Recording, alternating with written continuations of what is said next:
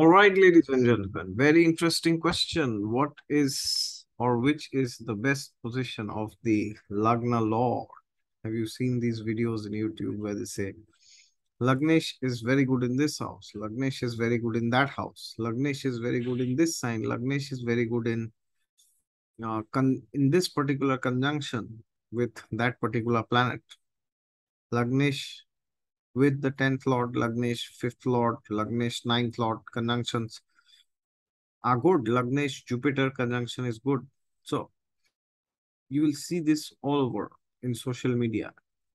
People are debating on which is or which are the best placements for the Lagna Lord in a horoscope, right?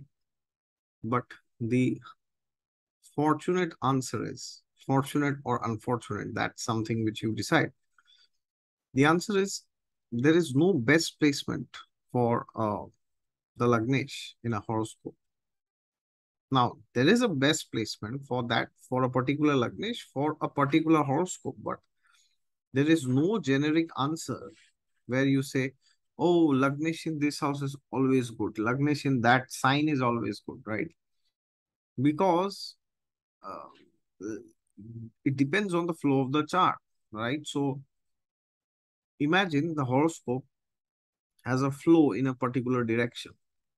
So, for example, imagine most of the planets are indicating that a person will be having a profession where he will have a business rather than a job. So then what happens? If the Lagnesh is not supporting that, then what happens is external events will force this person, to go on one side, and he himself will be wanting to do something else, right?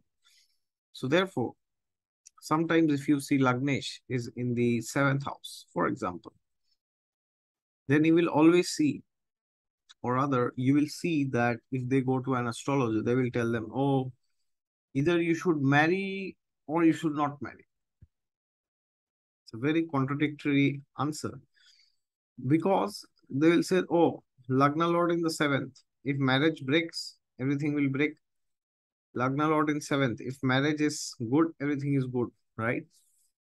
But before seeing if marriage is going to break him or make him, have you seen if this seventh house represents marriage or does it represent partnerships or business? Have you seen that? Well, maybe not, right? So therefore, what is the best placement for a Lagna Lord? That depends on the overall horoscope. That depends on the comprehensive analysis that you do. Because when you do a comprehensive analysis, you understand what is good for this person and what is not good for this person. And when I say good and bad, I don't mean from a generic or moral perspective. Of course, that is always there from the scriptural perspective, but good specifically for that person, for that horoscope. So depending on that, you have to say if Lagnesh in this house is good or is it not good.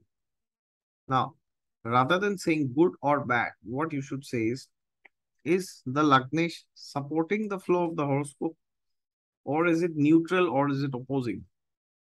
That is where astrology boils down to at the end of the day. Most of the times people think that astrology boils down to two things: good, bad, good, bad, good, bad. You will see all over YouTube. Like I get 100 comments every day. Oh, I have this planet here. Is it good? Is it bad? Good, bad, good, bad, good, bad, good, bad, good, bad, right? It's like a dance. You say, oh, your three planets are good. Oh, your four planets are bad. So what does it mean? Four bad planets, three nice planets. What about the other planets?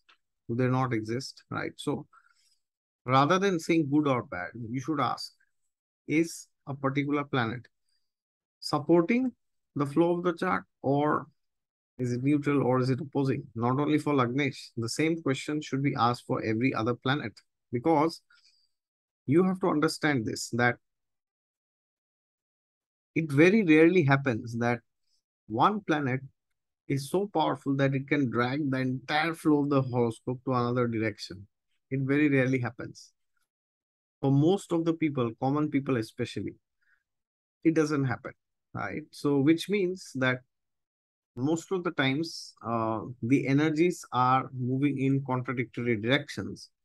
And then, as astrologers, it becomes very important for us to give the right guidance in a way that this person understands where he or she should move finally. Okay. So, for example, if a person has a very career obsessed horoscope, now how do you know if a person has a very career obsessed horoscope? So, first of all, you have to see apart from the Lagnesh, because we are trying to see the Lagnesh now, right? So, of course, first we have to see if there are any Digbali planets in the 10th house, right? Because planets which are in Digbal, they pull you towards that direction. So we know Jupiter, Mercury gets Digbala in the first house. Then we have Moon and Venus, which gets Digbali in the fourth, and then Saturn gets Digbali in the seventh. And who gets Digbali?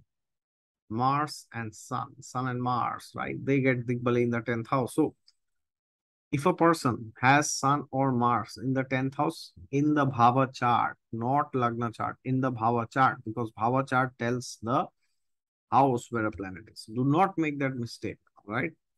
So if a planet, if a horoscope, if a person has either Sun or Mars in the 10th house, then during the dasha of that planet, either Sun or Mars, or during the dasha of the 10th Lord, the person can have mighty career ambitions, huge, humongous, right? Because 10th house is the house of the king. So the person will want to be a king. Now, whether he will be or not, that's secondary, right? So you see the 10th house, what's going on. Then you see where is the 10th Lord. If the 10th Lord is in a Kendra, then also there is very severe career obsession. It's possible. This is the next layer, right? So why if the 10th Lord is in Kendra, it gives career obsession? Why? Because imagine the 10th Lord is in the 10th house, right? What happens? It's very powerful. Or if the 10th Lord is in the 7th house, then what happens? From the 7th, it is aspecting the first house. Or if the 10th Lord is in the 4th, it still aspects the 10th house, right? So if a house lord is associated with that house, which means if the 10th Lord is in 10th or 4th, because then he aspects the 10th, or the Lagna. So that means the 10th Lord is in Lagna or the 7th. From 7th he aspects. Then the planet becomes very powerful because the planet has a very strong say over us, right? So now imagine you have Sun, Mars in the 10th, one of them or maybe both of them, right? And you have the Lord of the 10th sitting in the Lagna, right?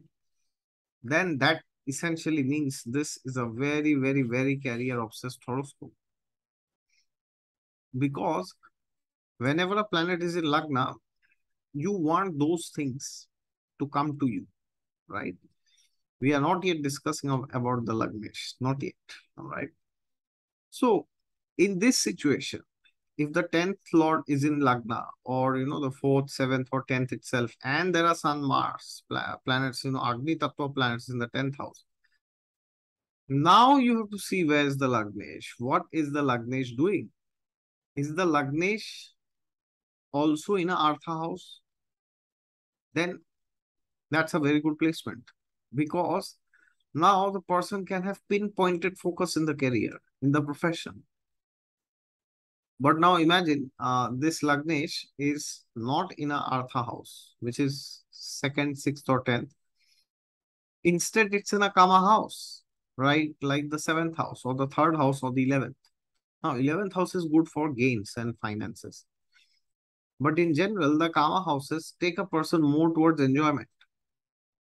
So then this can be a terrible position because this means the person has desires, ambitions, but he's quickly thrown off his goals immediately. The moment there is a temptation, there's a desire, illegitimate desire, sinful desire, right?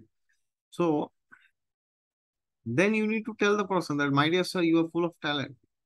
But the problem is you cannot say no to temptations. You fall prey to temptations.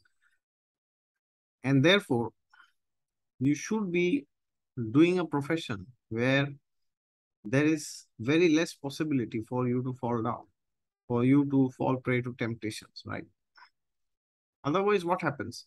You tell this person, oh, you have big career, you have this, you have that, so many things you tell them.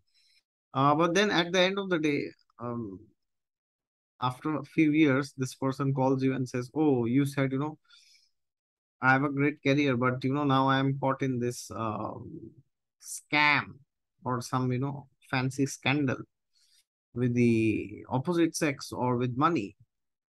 And then I'm ruined totally, right? And then you'll be like, but what's the problem? The chart is so nice. 10th Lord is in Lagna, then Lagnesh is in the third, maybe, or seventh, and everything's so great, right? But that's the problem. You forgot to see that this person has talent, but talent only works when there's hard work and discipline. Otherwise, talent is completely useless. In fact, it frustrates you more because you have no way to execute your talent, right? So then it's useless, completely useless, even worse than that, right?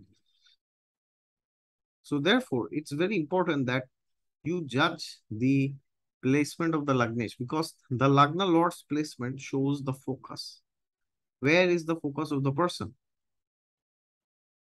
So imagine a person has a lot of talents, good managerial, administrative capacities, but the person himself is not focused. He's running after alluring objects of this material world. So then what happens? There is no net result, right?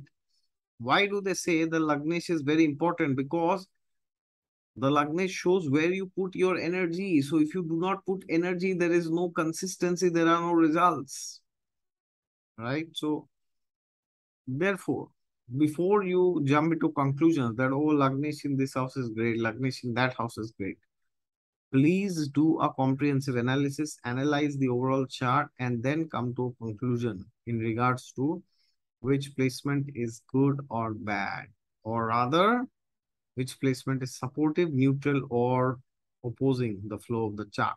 Okay.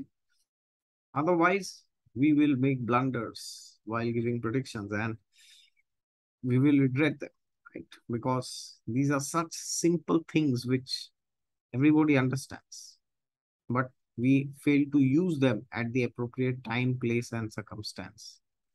And once you see the overall chart and you see the Lagnesh and you try to come to a harmony, because it will never, never, never, ever happen that everything is falling in place, right? It just doesn't happen. Always you will see the Lagnesh is having some problem. He has a problem with the sun or the moon or Venus, Mercury, whatever. Or Lagnesh himself has a problem with himself, right? So you will never find a horoscope where everything is perfect. The Lagnesh is also saying in the same tone as the other planets, right? So then you have to use your astrology skills and your discretionary power to understand what exactly is going on in the horoscope. Only then you can understand how is the person likely to behave in the future. So for example, if a horoscope is very strong for career, but the Lagnesh is not, then what happens is, even if there's a career opportunity, the person cannot take it. So there's no growth in the profession, right?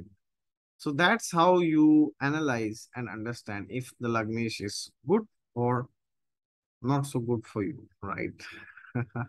Thank you very much for your patience. If you're new to the channel, please subscribe to it. And if you like this video, please click the thumbs up and share it with your family members or colleagues or friends. If you want a consultation from me, please go down to my website down in the description section.